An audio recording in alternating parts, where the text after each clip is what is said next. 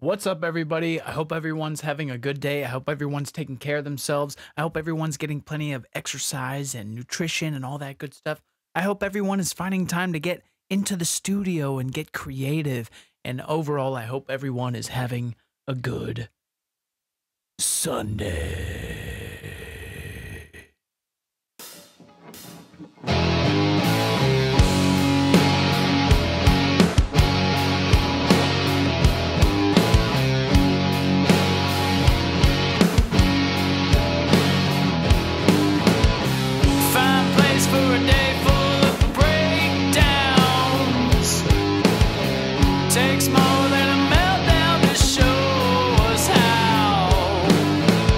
We're going to get right into it again today, folks. Today, we are glad to help introduce the community to the brand new GGD One Kit Wonder Aggressive Rock Kit.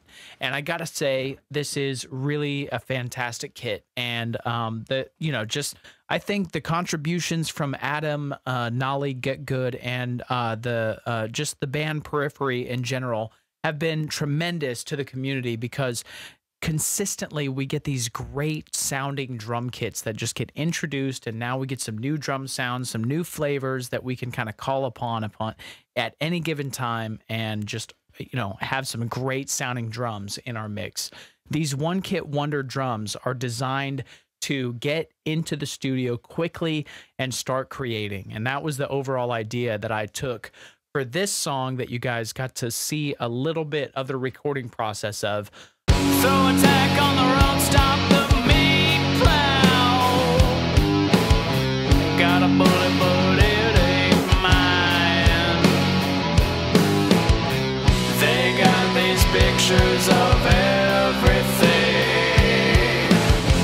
to break us down, yeah, to break me down. That video I'll release a full length of when I finish the mix, and ultimately right now this mix is still in progress. I have drums, I have bass guitars, I have guitars, I have vocals, right? I dropped into the studio and recorded everything that you see in this one day. And ultimately, that in and of itself wouldn't have been possible without this fantastic sounding drum kit. So this is what we're talking about today. Just kind of going over how I used this particular kit. We'll listen to just a slight bit of the mix, and then I'll solo the drums. You'll kind of see how I recorded those. And we'll also just kind of talk about the drum sounds themselves, because they're great. So let's jump in. I'm just going to start it from the beginning. And right now I'm input monitoring these tracks. So right now, I mean, even though there's sounds obviously recorded to these channels, that's not what you're hearing. You're actually hearing this played live by the Kontakt player. So let's give this a listen.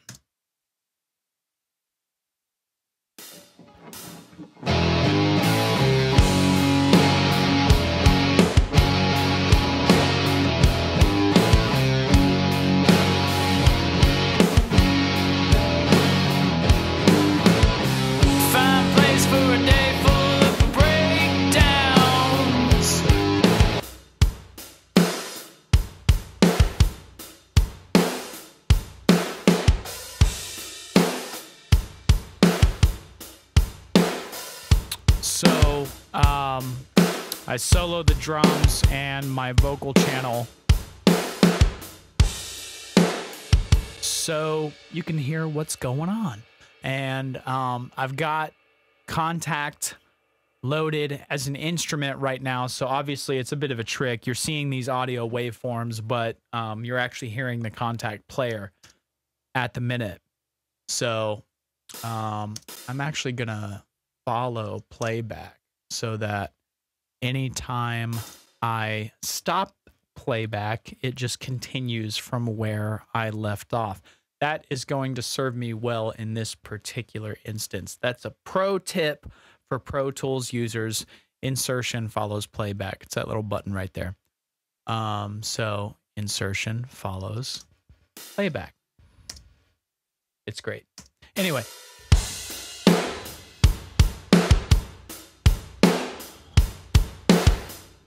Right? It sounds perfect, and I'm not doing much to it. It's already a pre-mixed kit, so, you know, the need for this is actually, you know, probably negligible if you really dive in and look at this. But I'm mixing this down on a Brainworks SSL 4000G, which ultimately is just adding a little bit. It's just a touch. So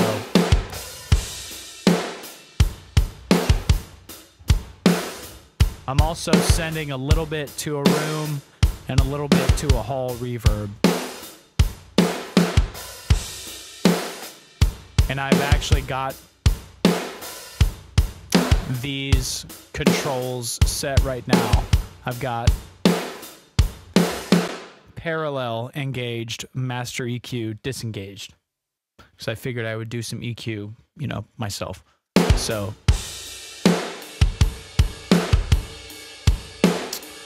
but it sounds fan-frickin-tastic. And what I did is I just dropped into the studio. I had this groove, this MIDI groove, recorded from a, you know, a session that I had done like a year, maybe a year and a half ago, you know. And I was using this to practice guitars to, I mean, for the longest time. And this is the reason why I love this song by STP in particular, is it's just a great song to practice guitars to. That's it. That's it. Just great song to practice bar chords and just practice these changes from these, you know, big kind of open, you know, all string chords. And so this groove, I actually was just listening to the rec. So this groove is not in time. I mean, if you zoom in, this is so out of time, it's not even funny. But I was listening to the song, and I just played this groove, and there it is, you know. So this groove lives as just, you know, it's just in some parts you can kind of feel the swing of it, you know, more than others. And I think it sounds great. And so, right, last week, this is Sunday, okay? So Sunday. And last week, because it's already next week, right? Sunday. So last week, this aggressive kit comes out, right? I have this groove on file in another session. So I drop into the studio, do some pre-production by creating this session, dropping the groove in there and just letting it rip. I had to move a few of the drum sounds around to get it to play correctly, because this groove I actually created on a different GGD library. And that's something to be aware of. Just, you know, if you have a pre-made groove, then the drum sounds may not line up exactly with where these drum sounds are on the keyboard, but they will probably be pretty close. I think the kick and the snare tend to be right around, you know, where they're at. So you know, you get a feel for it pretty quickly. You might just have to move some cymbals and some toms around, which is what I did. And I spent, you know, I knew exactly what I had to do going into it. It was recorded elsewhere. I fitted it into this kit. I fitted it into this kit in like, I don't know. It wasn't 30 seconds. I was about to say 30 seconds because that's ridiculous. But it probably took me, honestly, about 5 minutes all told. I don't remember exactly how much time it took, but it was real fast. I jumped in here, moved a few things around, and it sounded like this.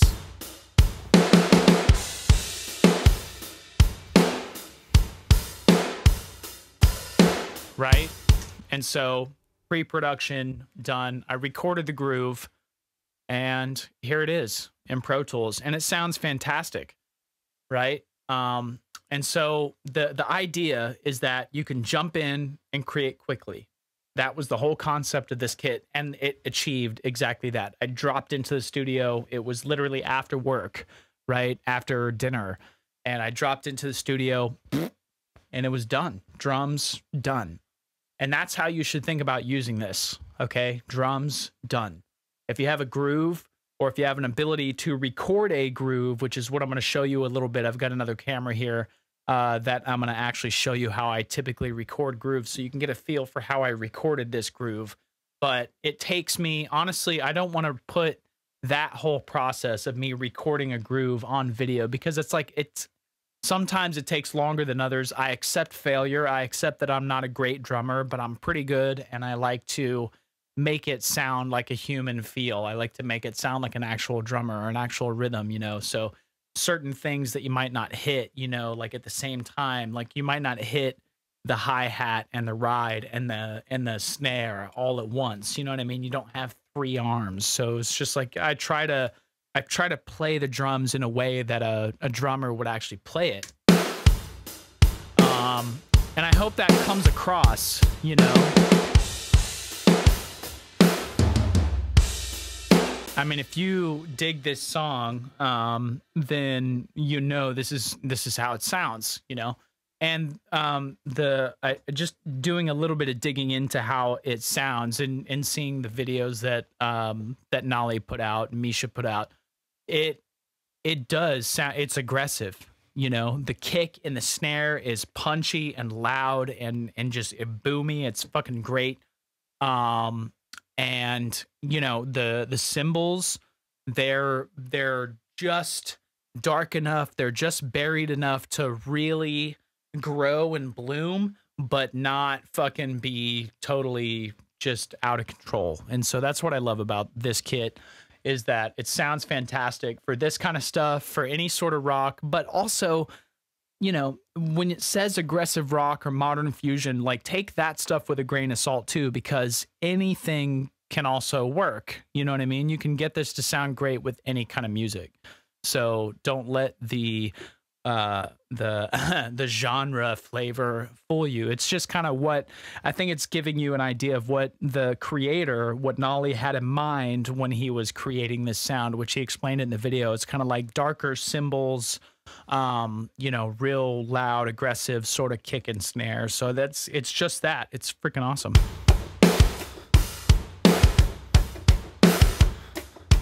And so you can kind of see in the bottom of this video what I'm doing. I mean, I'm sitting here playing the groove, and then on this camera, I mean, you're seeing my fingers, right? So this is how I put grooves into Pro Tools, right?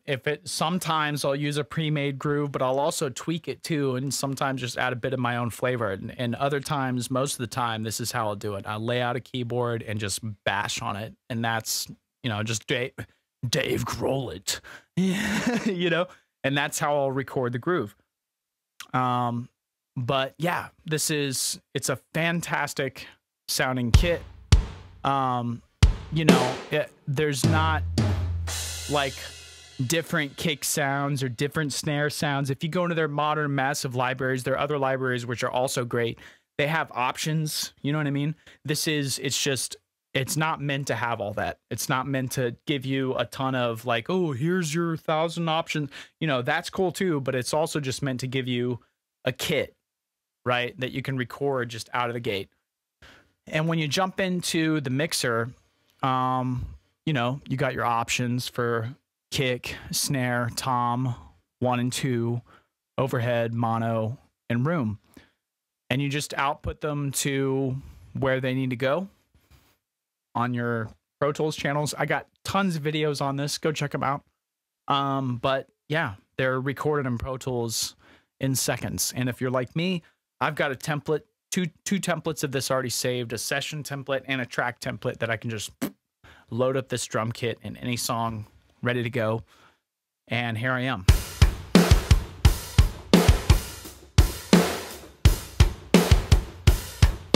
And so how does that groove goes? It's like bow now now now down down down down down down down. And so what I'm doing is I'm kind of like, I know the hat is also going the entire time, so two-handed, right? So hi-hat, but at the same time the hi-hat is going. So I'm using this hand for hi-hat. I'm also hitting the snare at the same moment. So And the idea is that I'm kind of I'm leaning into it a little bit more. I'm a little bit more aggressive on the snare hit. And so what's great about this is it gives you a ton of hi-hat articulations just with these keys. So pay attention to these colors, experiment, find where the sounds are, and you'll get a feel for, oh, it's red for the kick, it's yellow for the snare, it's blue for the hats, right? It's green for the cymbals. You'll get a feel for all that stuff, the toms. But what I was going to say is the hi-hat articulations start from light to heavy, and they open up as you go along. So I like to switch between a kind of more closed into a more leaned in, more heavy feel when I hit the snares. So if you check this out,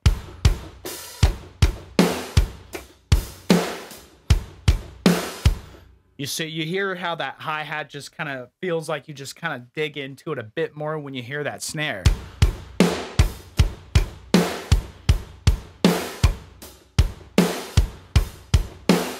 And you can do that, right? You can still do that easy, even with a sort of trimmed down kit. It doesn't feel trimmed down at all. You use it and it feels like a fully featured kit, and it is, because it has tons of articulation, tons of different recorded sounds for this kit, and it sounds freaking fantastic.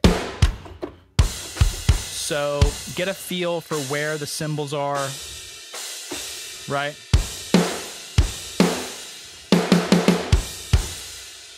And that's how I record. That's exactly how I record. So, yeah, any rate, I wanted to kind of keep this video short and sweet. I wanted to show you this kit, fully featured drum kit that's meant for you to drop into the studio, record quickly, get your ideas going quickly. And I can say within a week, I have that. I've done exactly that. I dropped into the studio, did pre-production last week, and then I dropped in just yesterday and recorded all of these parts that you hear. Right? So I'm gonna close this down and just let you hear what I got. And that way you can get a feel for what I'm talking about, right? It's these drums. These drums have given me the ability to just drop in and do this, right? And look, any sort of drums can do this too. Let's be real. It's not just these drums. There's tons of drum programs out there that will also do this. But the important thing, I think, with this is that the bang for your buck, the value for what you're getting versus what you have to pay for it, it's so cheap right now. If you, depending on when you see this, you know, the introductory offer, I got it for 40 bucks, I think, USD. So it's so inexpensive for such great sounds. And this is what I've been able to do with it so far. Pretty awesome.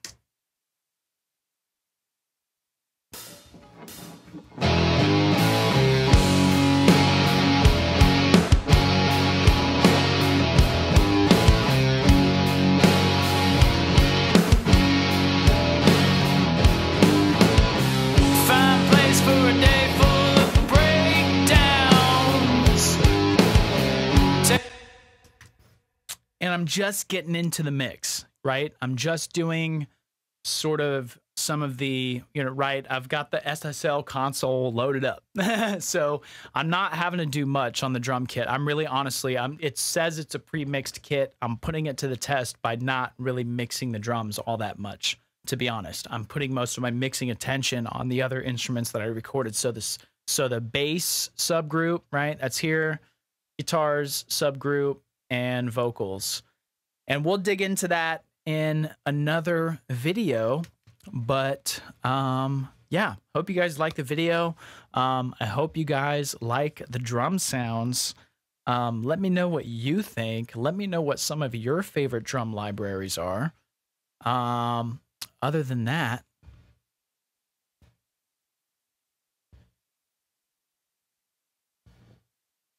until next time. They make us say